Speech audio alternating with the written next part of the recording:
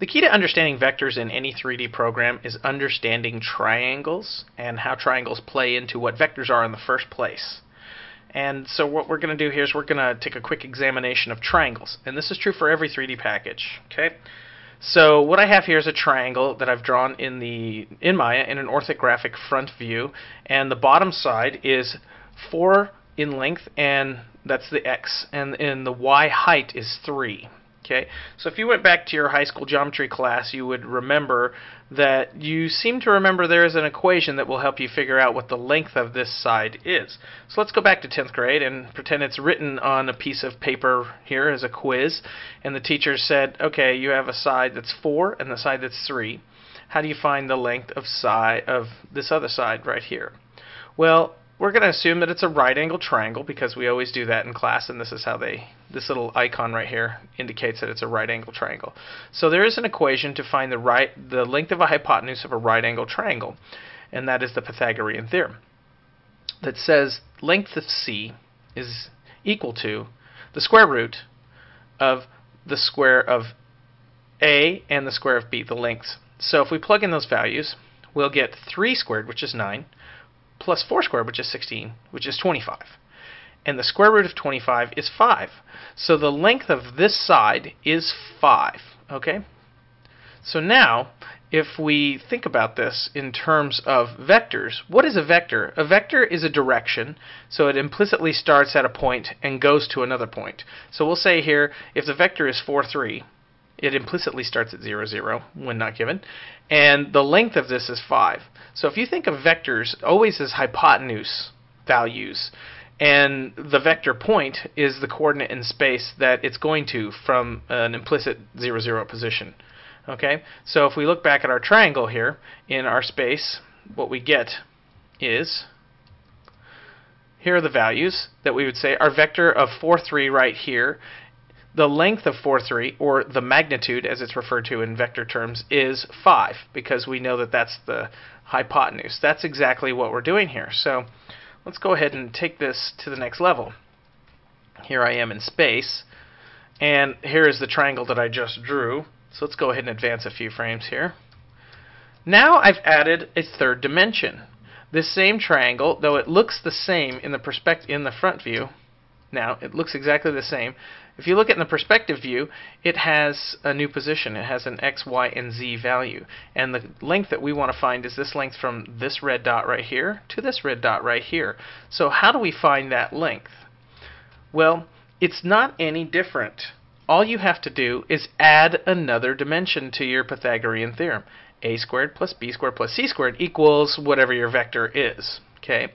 So if we plug in those values real quick, I'm just going to kind of hover over this so it doesn't look too small. Okay, so but instead of a, b, and c, we're going to do x, y, and z. So if we do x squared plus y squared plus z squared, we'll get that length.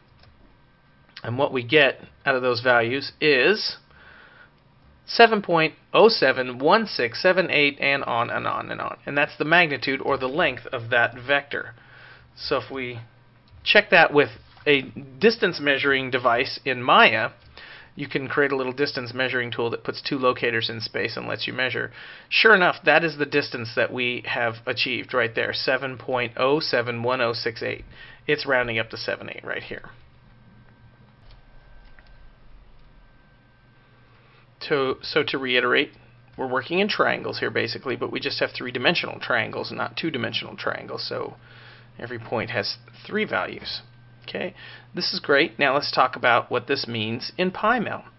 So let's go ahead and clear our history here, and let's go ahead and import PyMEL.course PM as always.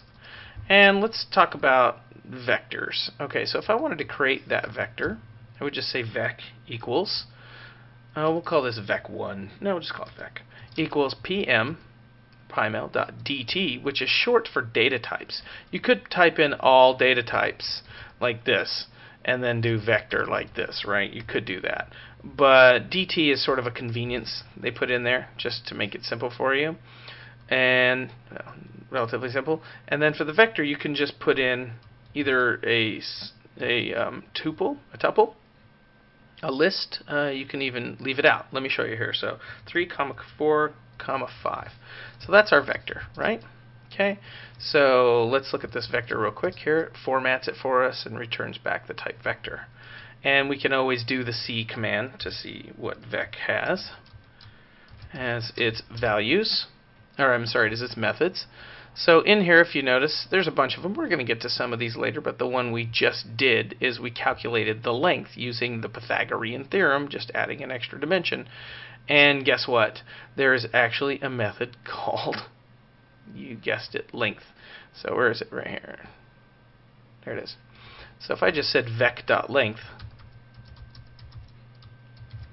and just hit that value, it would give us back the exact same value that we calculated earlier, the full long float value that we needed right here. So that's very useful.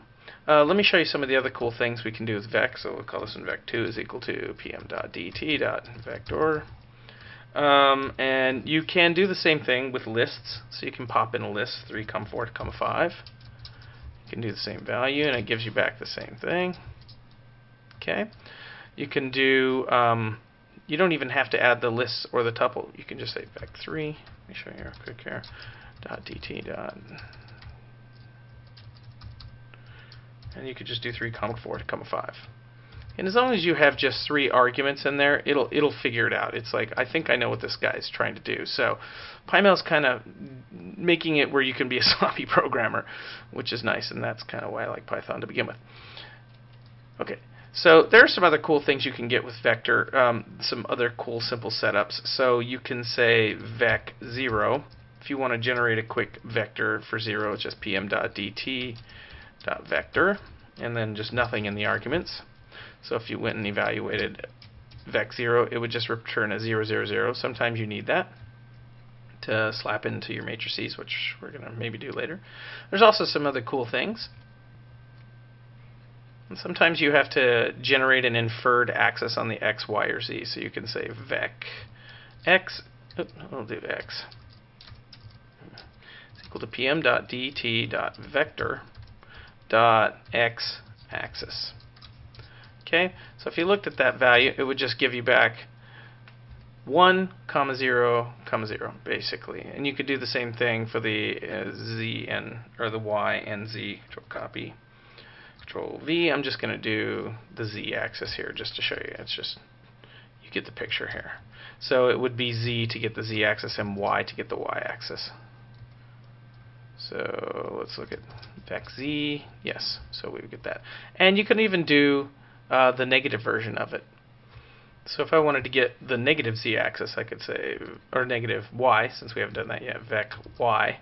And I know it's going to be in the negative, the down direction. I could say pm.dt.vector.y neg axis. Okay? Not nex. Neg. Learn to type.